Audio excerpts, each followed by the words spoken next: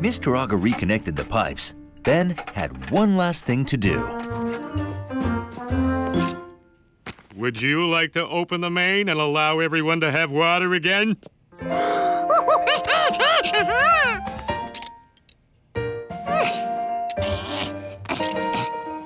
No! Open it! Lefty loosey!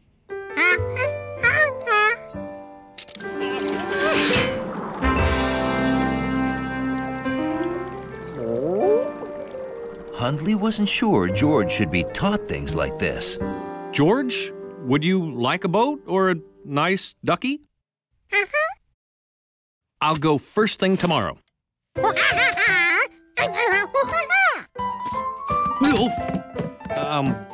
You'll clean up so I can go buy toys now?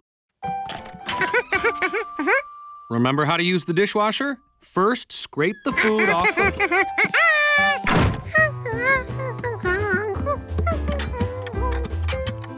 George, being a good little monkey, did just as he promised.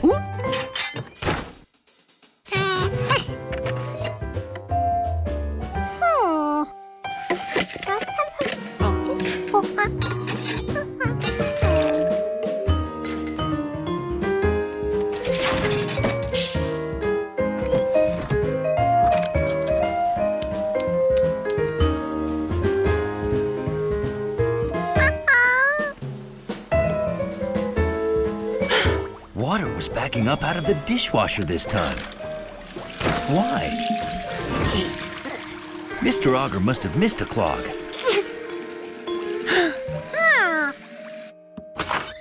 It was a good thing George had watched him closely. Righty-tighty shuts off the water.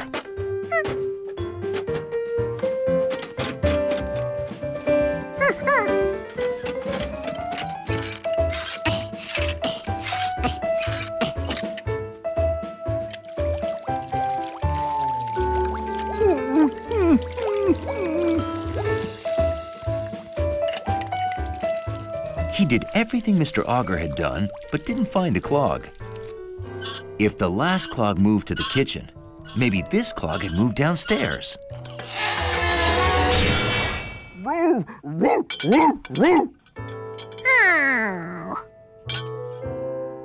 This was too big a job for one monkey. He'd better go get the man with the yellow hat from the store. Being a good plumber, George reopened the water main so everyone would have water. Being a monkey, he forgot he'd opened the taps in the apartment.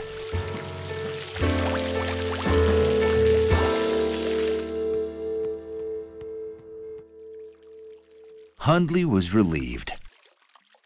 With George gone, nothing sloppy could happen.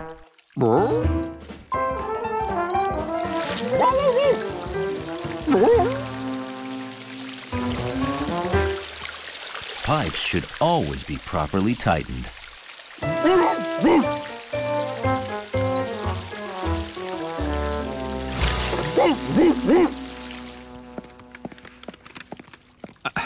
George, when you came to the store and wanted me to come home, did it have anything to do with the water pouring off of our balcony?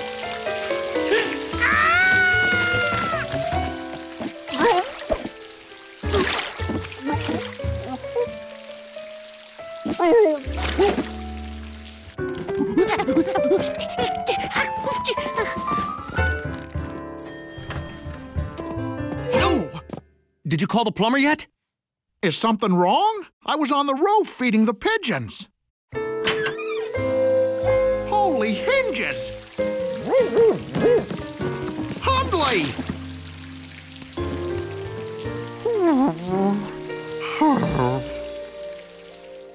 Oh, boy. Found your clog.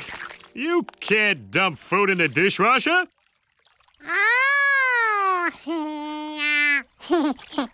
And from now on, leave plumbing to the experts. That would be me. His plumbing day's over. George enjoyed a nice hot bath with his new tub toy. Guaranteed never to slip down the drain.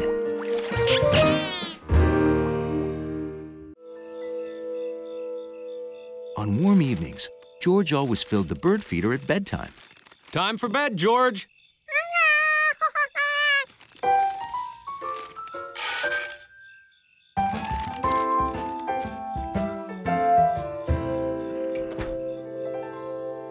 That way, in the morning, he woke up to the sound of happy birds.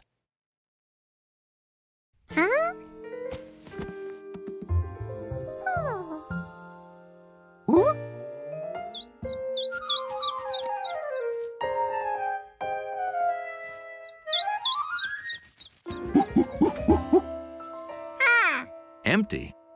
Birds never ate the seeds that fast. Maybe a big bird gulped it all down first thing in the morning. No.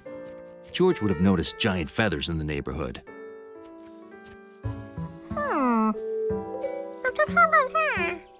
Hey, George. What you looking at?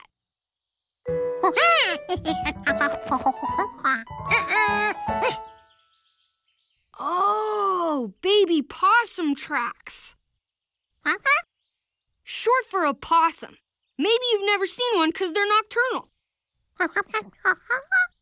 Nocturnal animals are active at night when the rest of us sleep and the town is quiet. I gotta finish my route. See ya. A possum? George wondered what a possum looked like. So the next night, he prepared for a stakeout. Since he might get hungry if it took a long time, he made himself a tuna fish and banana sandwich. And then he waited, with only the radio to keep him company. Are you ready to hear the legend of the lake creature of Lake Wandersink Lake?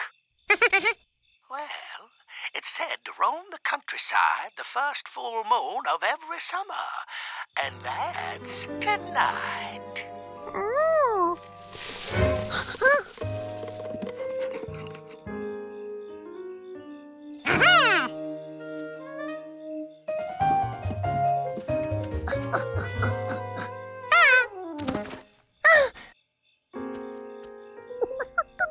Was this a possum?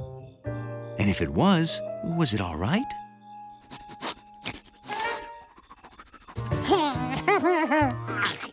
Well, it certainly had an appetite. Its tracks matched the others. So this was a possum.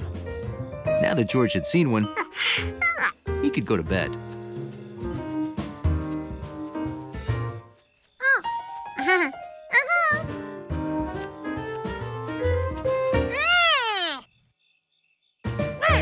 George told it to go home, but it didn't go. Maybe the baby possum was lost and needed help finding its family. But George had no idea where the possum's family lived. The possum ate some bird food. Maybe it lived with birds in a nest. So don't be surprised if you hear strange noises and see a creature with the head of a fish wandering through town. Yeah, right.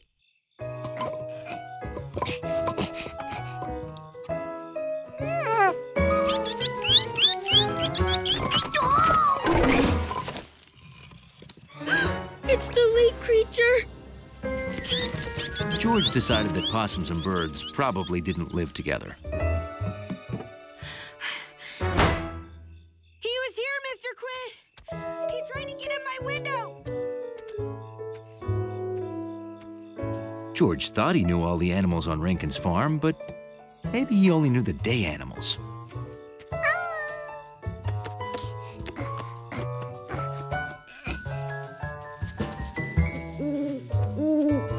George had never seen a bird like this in the daytime. It must be nocturnal, too.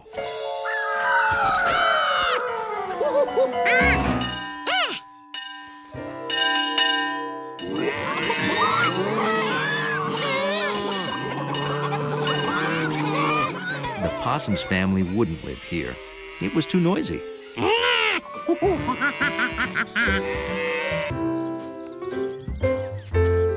It was a perfect day to practice your golf swing.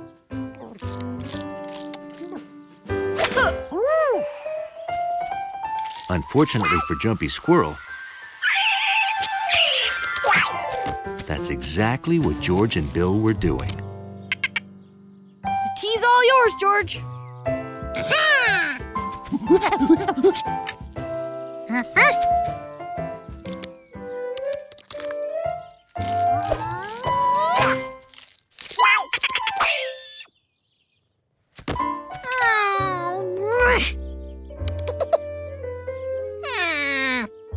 Want to learn a little trick, George? If you don't choke up on the club, you can really whack the ball. The more club you got between you and the ball, the farther the ball goes when you hit it. Try it.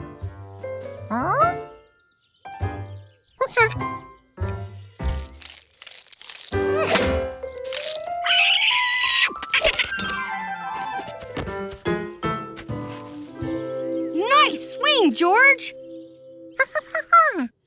I don't know how it works, but it's something called leverage. It makes you stronger than you really are. Keep practicing. Practice is important if you want to be a good golfer.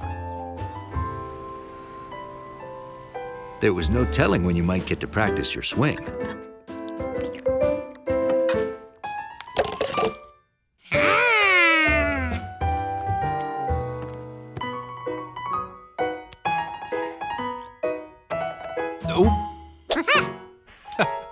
Thanks, George. Whoa. So when the man with the yellow hat told George they were going to Scotland to help Uncle Tam move, George and his club were raring to go. Only the club wasn't going anywhere. Trust me, George, you don't need to bring a golf club to Scotland.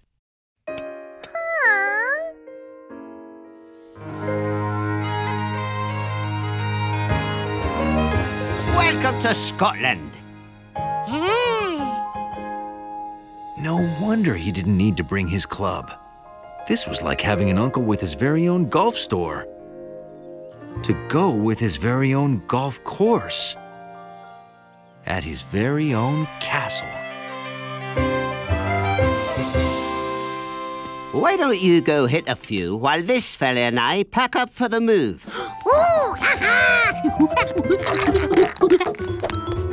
And keep an eye out for that thieving squirrel. He's always after me golf balls. George had no time to lose. It had been hours since he last golfed.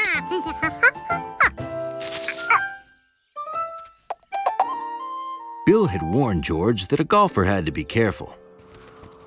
He could lose his ball in a sand trap or a water trap. Or a squirrel trap?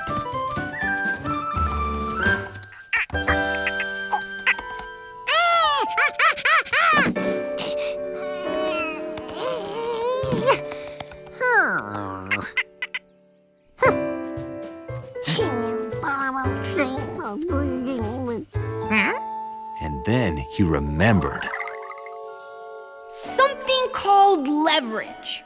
Makes you stronger. If you could hit a ball harder with leverage, maybe you could push a window harder too.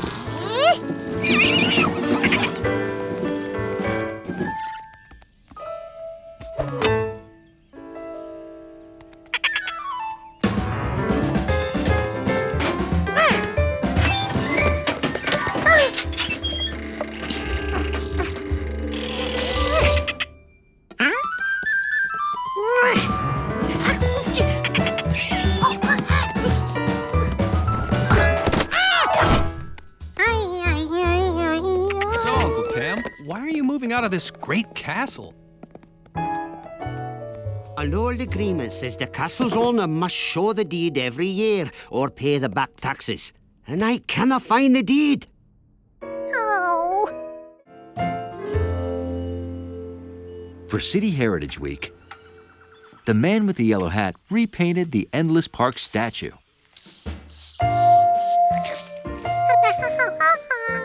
and George helped. Oh, missed a spot. Thanks, George.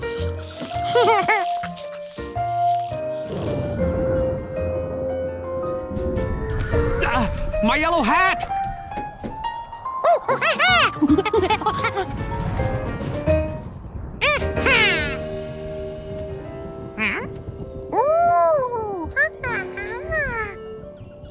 Oh, thank you, George. What are you looking at? Spider webs? Well, spiders spin those webs with special spider silk. They live there. Uh-huh, and the webs catch their food. Hold it. Spiders don't eat apples. They eat small insects and flies. George didn't want to eat flies, but he liked spiderwebs so much that he wondered why he couldn't make a monkey web which would catch monkey food.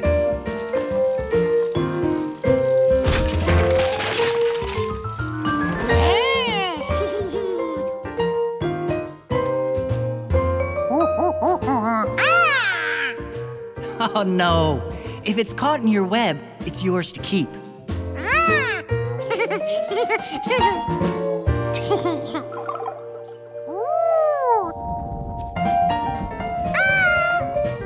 Oh, okay. See you later. Uh-oh. I hope my paint dries before it rains. George couldn't wait to start making a monkey web. But how does a monkey make a web? First, George looked for things that seemed webby.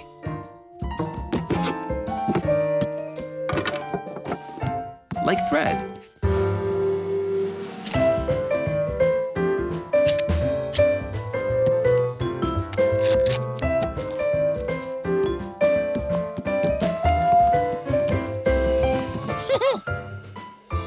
George's thread web didn't look bad at all.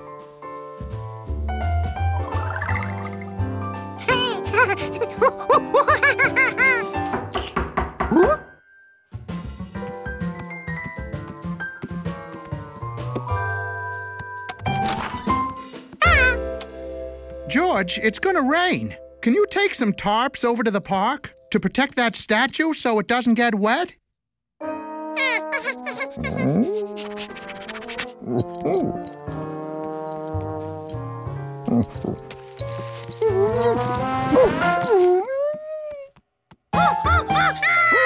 Hundley, you knocked down George's whatever thing.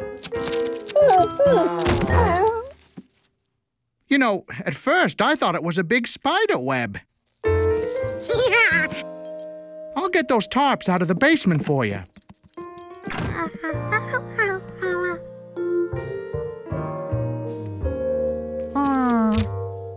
Thread looked good, but George wanted something stronger. Rubber bands felt strong.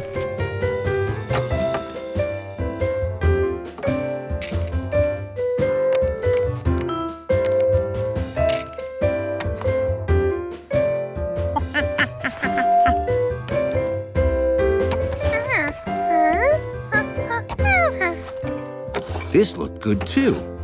But was it stronger than a dachshund?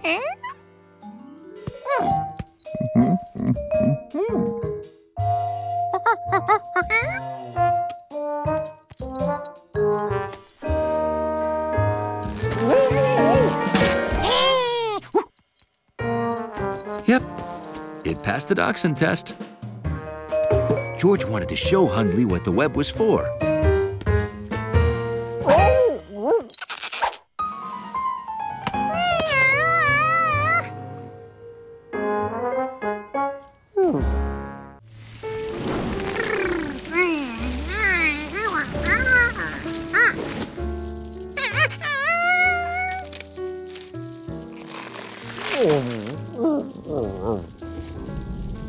The wind that blew the leaves must have moved the clouds, too.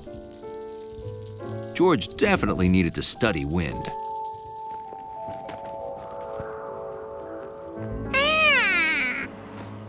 flag showed which way the wind was blowing. But George didn't own a flag.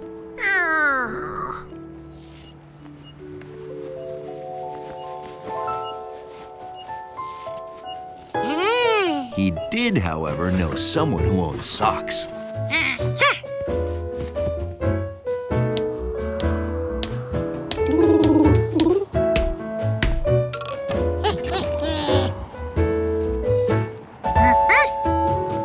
Now he'd always know which way the wind was blowing clouds. But how fast were they moving?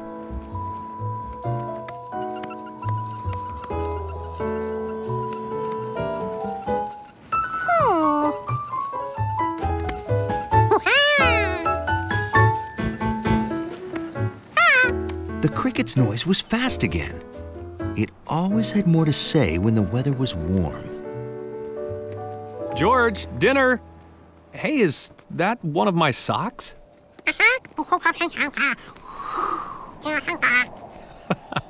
Well, I guess it's a windsock now.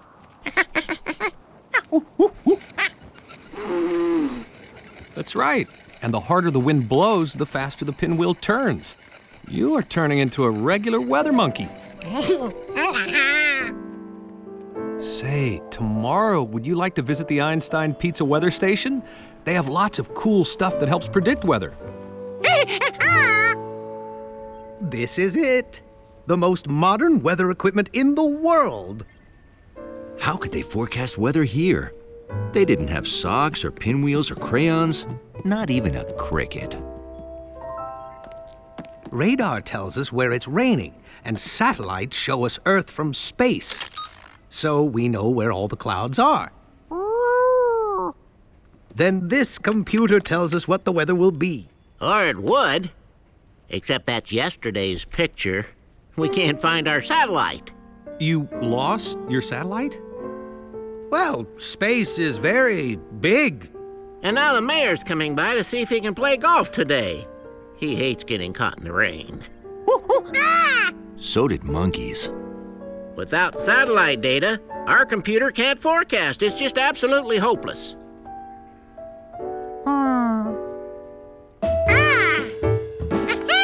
What? Where is he going so monkey fast? I think he wants to predict the weather for you. There were storm clouds in the horizon. But the wind was blowing them away.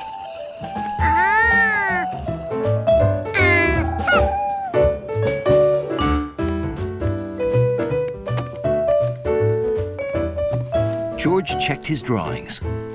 The sky was red last night. And now with the cricket's fast chirps, George knew it would be a warm day.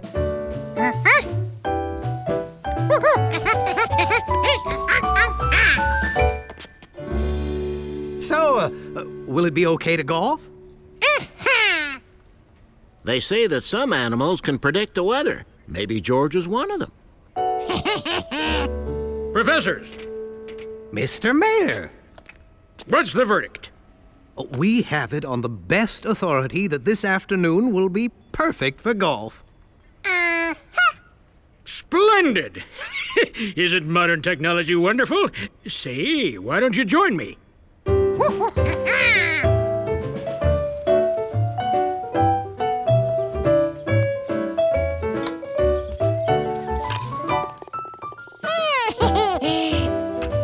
One of the finest days I've ever seen. You were right. Thank you. George was right. George, perhaps tomorrow you could help us find our satellite. George would have to think about that. The sky was telling him tomorrow might be a perfect day for a picnic.